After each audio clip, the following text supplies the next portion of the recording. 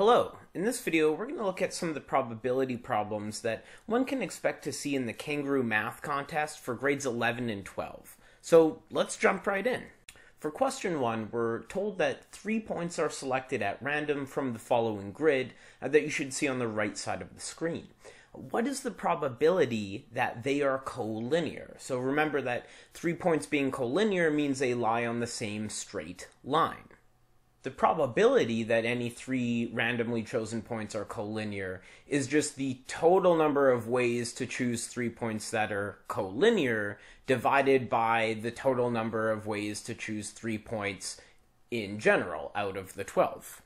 So usually computing the total number is easier, and I like to start with that when working on these sorts of problems.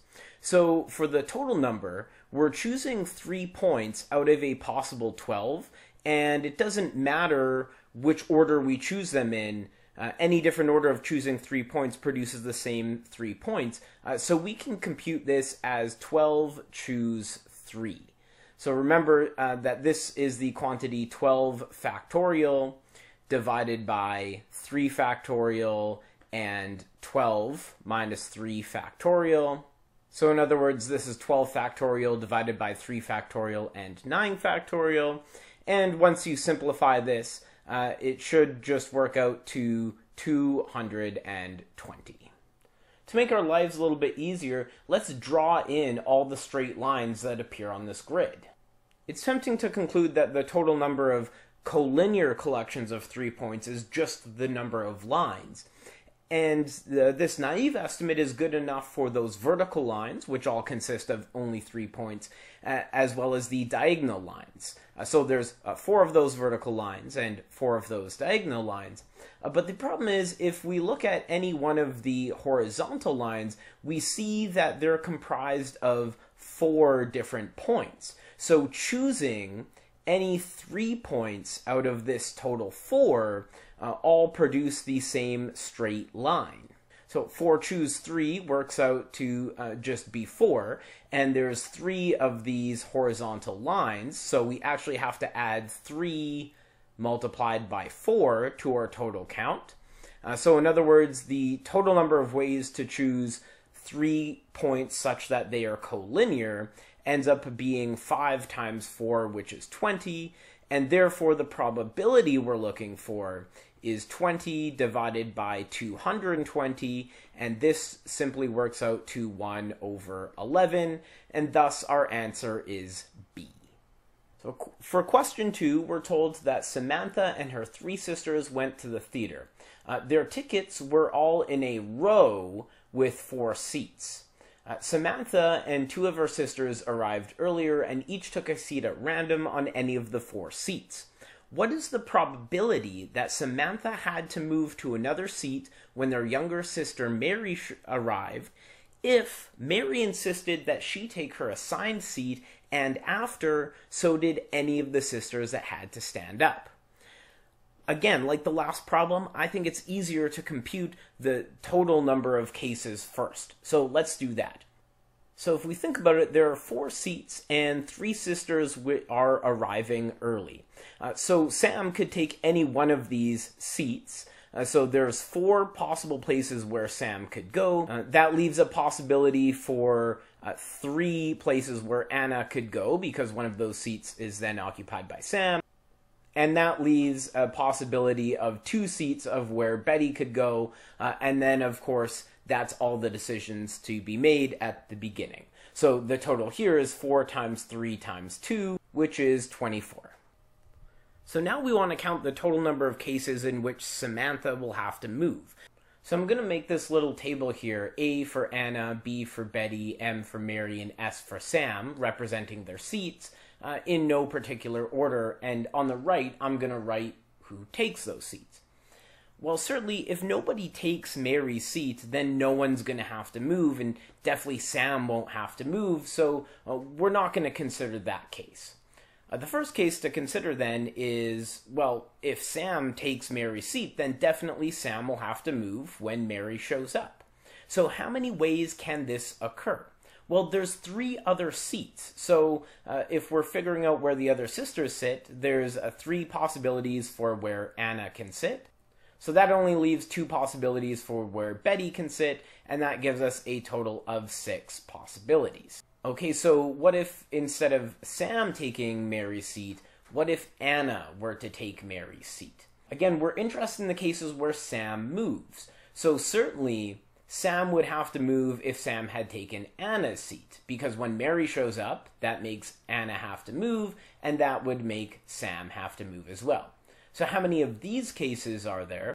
Well, there's just 2 possible seats left where Betty could sit.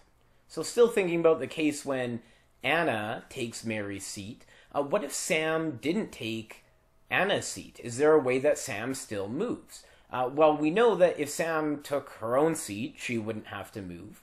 But what about if she took Betty's seat?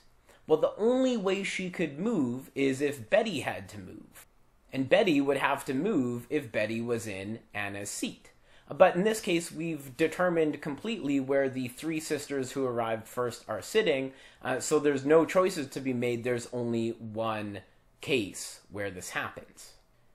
Now, we could also go ahead and look at the case when Betty takes Mary's seat, but the reasoning is actually identical to when looking at the case that Anna takes Sam's seat. That is, we're going to find 2 and 1 cases, that is a total of 3 cases. So altogether, there are 6 cases where Sam has to move taking Mary's seat, plus 3 cases where Sam has to move when Anna takes Mary's seat, and 3 cases where Sam has to move when Betty takes Mary's seat. Divided by the total number of cases, this is just 12 over 24, or the probability is 1/2. So our answer is B for this question. For question 3, we're told a standard die is thrown 3 times. Given that the number of dots obtained on the 3rd attempt equals the sum of the numbers obtained on the 2 previous attempts, find the probability that the 2 dots appeared at least once. Again, I'm going to try and determine what the total number of possibilities are first. So I'm going to let X denote the value of the die that gets rolled first. Y is going to be the value of the second roll of the die. And we want to look at the cases when the sum of the first and second toss equals the third toss, which I will call Z. Now, since these are all numbers on a die, we know that X, Y, and Z are only numbers between 1 and 6. So we really only want to consider the case when X plus Y, being Z, is less than or equal to 6. Since we know that Y is at least 1, this means that for any choice of X, X plus Y is going to be at least X plus 1, and it's going to be at most 6. So subtracting X from everywhere, we get that Y is between 1 and 6 minus X for any possible choice of X. So we just need to add up all these cases for each choice of X. There's going to be 6 minus X choices for Y. So how many choices is that? Well, that's 6 minus X when X is 1, plus 6 minus X when X is 2, plus 6 minus X, and we go all the way. The biggest that X can be is 6. Well, 6 minus 1 is 5, plus 6 minus 2 is 4, plus 3, plus 2, plus 1, plus 0, gives us a total of 15 cases. Now we want to count the number of ways that the number 2 appears on a die at least once. We know that Z can be 2, but since X and Y are both equal to 1, this means that X plus Y is at least 1 plus 1, so the smallest this can be is 2, and so Z will only be 2 in this one case when X and Y are both 1. Otherwise, one of these has to be a bit larger, and their sum will be a bit larger than 2. So if Z is not equal to 1, then our one occurrence of the 2 has to appear either in X or Y. So let's say that x is equal to 2. Well, x plus y is 2 plus y in this case. And we know that y is at least 1, so this is at least 2 plus 1, which is 3, and at most 6. Subtracting the 2 from everything tells us that y is between 1 and 4, and of course there is exactly 4 choices of y in this case. Lastly, if z is not equal to 2 and x is not equal to 2, well then it has to be the case that the y is equal to 2. Much like the last case, we find that x plus 2 has to be at least 1 plus 2, and we know it has to be at most 6. And subtracting 2 from everything, we find that x is between 1 and 4. But here, we have to be careful. We don't actually have all 4 possibilities because we're working in the case when x can't be 2, and 2 is between 1 and 4. So here we only get 3 possibilities. So putting everything together, there's 1 possibility when z is equal to 2, there are 4 possibilities when z is not equal to 2 and x is equal to 2, and there are 3 possibilities when neither z nor x are equal to 2.